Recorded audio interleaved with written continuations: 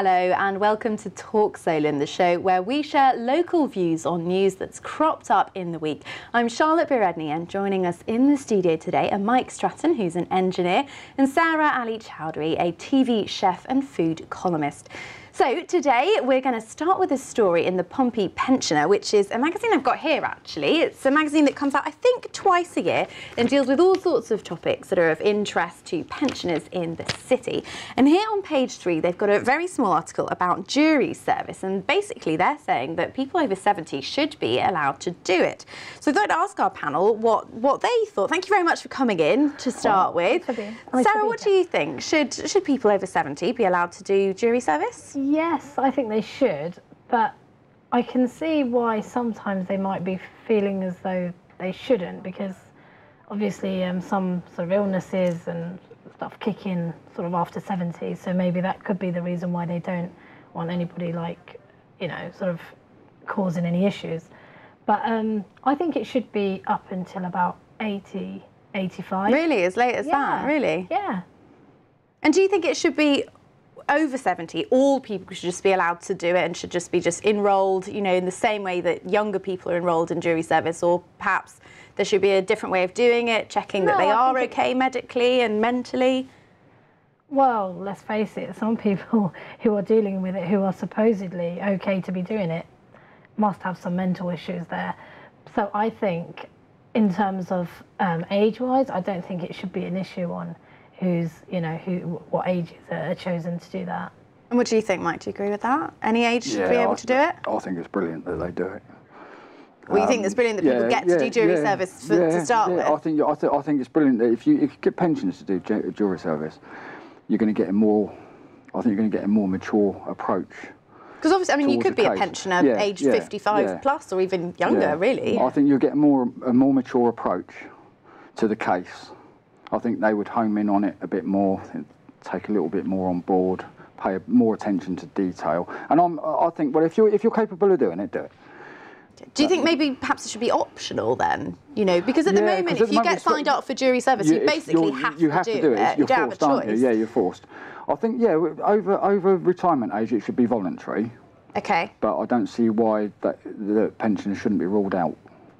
Okay. You know, should be given the option. Well, people over 70, I mean, they might not be pensioners. Many people over 70 still in work, you know, whether full-time and part-time. Yeah. And, I mean, a lot of people, I mean, you did point this out, Sarah, a lot of people over 70 do start having health conditions, whether it's, you know, something serious like dementia or maybe just getting more tired. Saying that, there are some people who are not 70 who might have those problems. So I think it's just a case of, you know, the individual, but I don't think there should be a limit as to what age they should be allowed to do it. Okay, so we could go up and up the age and ask people if they want to do it at that age, if they feel, you know, happy doing it, then they should be allowed to. Yeah.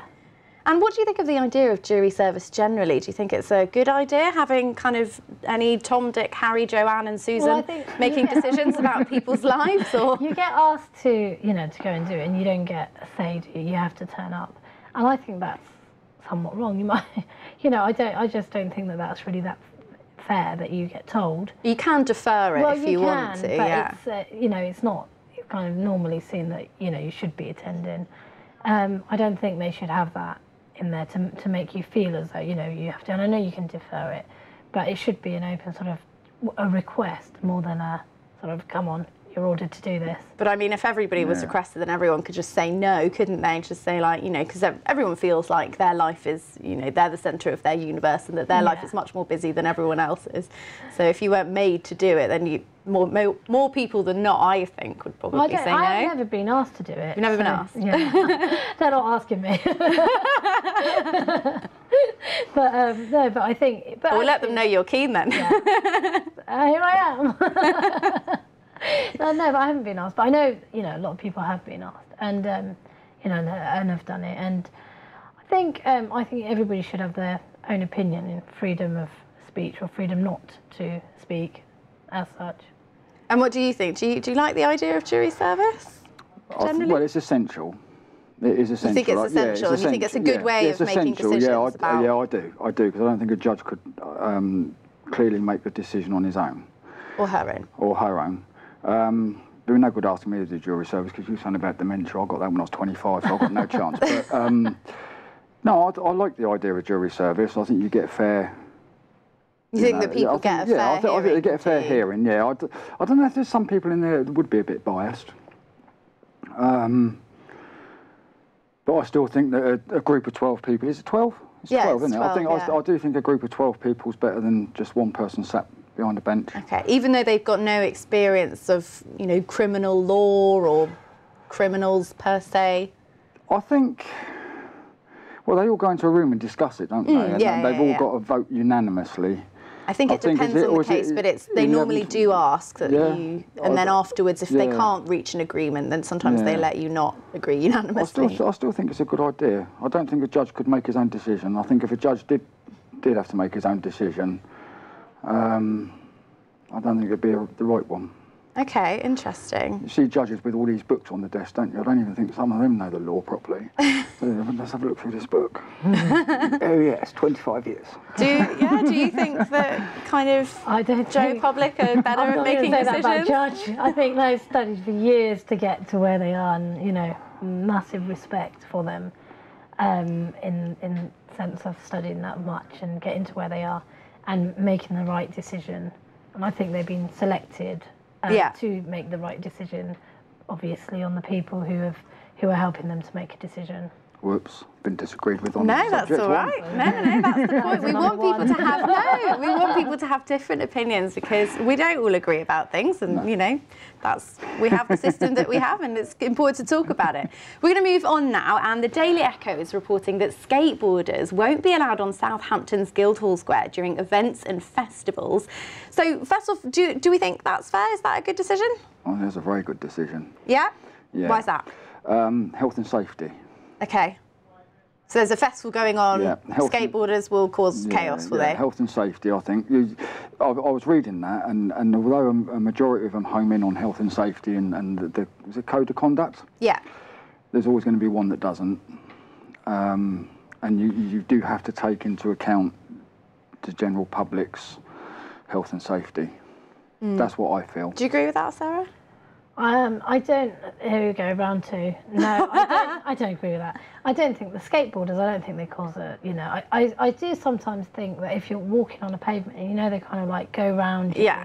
But they don't hit you. They seem to know exactly what they're doing. Sometimes I don't even know there's anybody behind me, and all of a sudden you hear the sound of a skateboard. They've already overtaken you. You didn't even know what was going on. So I think they're really in control of what they're doing, and I don't think. I mean, you will always get. Everybody can be a threat to somebody at any time, but I don't think that.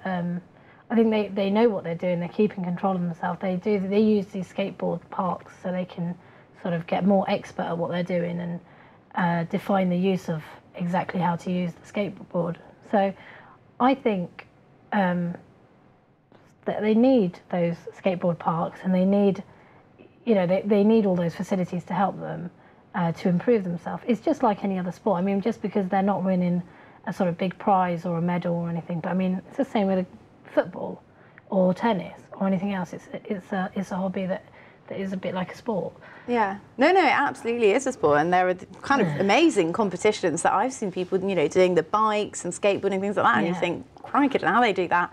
But I mean, some people would say that a Guildhall Square, which is, arguably one of the city's most important squares, is no place for skateboarders. And as you've said, they should be going to their skate parks and skating there and leaving people to do what they want in Guildhall Square. No, No, you don't think necessarily. That? I think they could actually make a thing of it if they were to put something in the Guildhall Park or wherever it is. Is it a park or? I think it's just a square. I think that's what they're talking about. There's the Guildhall, and then there's a kind of part of the university, I believe, next to it. Well, I mean, so it's just concrete, like a concrete square, really. Okay, maybe they could do something there to attract interest, so that you have more people doing an activity they enjoy, but they're not actually affecting the people around them. Okay, yeah, see, that was my argument. So if they worked it into the architecture or something. My argument is health and safety around Joe Public, driver error, rider error, pilot error, skateboarders error. Because there would be hurt. concerns like old people Yeah. walking around just going about their business. You don't want them sort of knocked over or feeling like they can't go there because there are all these people whizzing around, you know, because it can be a bit much. But that's what I mean, yeah, I can understand when you put it like that, but I think if they were to integrate sort of a skateboard park, Okay. it might be sort of enclosed, but you could see what was going on. See through and it. it might actually be a little bit of entertainment for people who are walking by as well, you know. See, Yeah, we're in that's a agree- great idea, yeah. We're in People agreement might now. I think that's a great walking idea. sticks away and Yeah. get on a skateboard. They have that in places kind of in, I don't know if you've been on the South Bank in London, they have those They've bits got those, under yeah, the I've seen them. Brutalist buildings Yeah. there. They've got I skateboarders mean, I and think things. they could integrate something like that, and then Okay. that way it wouldn't be a chaos on the actual sort of path areas where people are public areas where people are walking, but they would be walking onto a sort of separate area where people could see them. Okay. Oh, that's There you a go. really interesting idea, yeah. Well, how much derelict land is there that's not being used that they could turn into little parks? You see, they've got a skate park in Southsea, Yeah. and you always see people up there on roller skates as well. Do you think there's enough sort of funding for these sports that aren't, you know, traditional sports, if we can put it like that? There's nothing around for anybody anymore. There's no funding, and therefore there is nothing. I mean, there used to be play parks years ago. How many play parks do you see? Just bulk standard play parks with swings, slides. And I know it's going slightly off the subject of skateboards, but there's no facilities for youngsters of any, and I say youngsters because I wouldn't go around, I can't even, I've tried to skateboard, I've fell on my backside more times. Well, than you're I've stood on braver my than feet. me, I think. But, I've never been able to use a skateboard, but there's nothing around, there's no facilities for anybody to enjoy what they enjoy. Well, it's really interesting you mention that because later in the programme we'll be talking about young people doing exercise. But that's all we've got time for in this segment, so stay tuned and do let us know what you're thinking by tweeting using the hashtag TalkSolent, or you can email us talk@thatssolent.com. Stay tuned.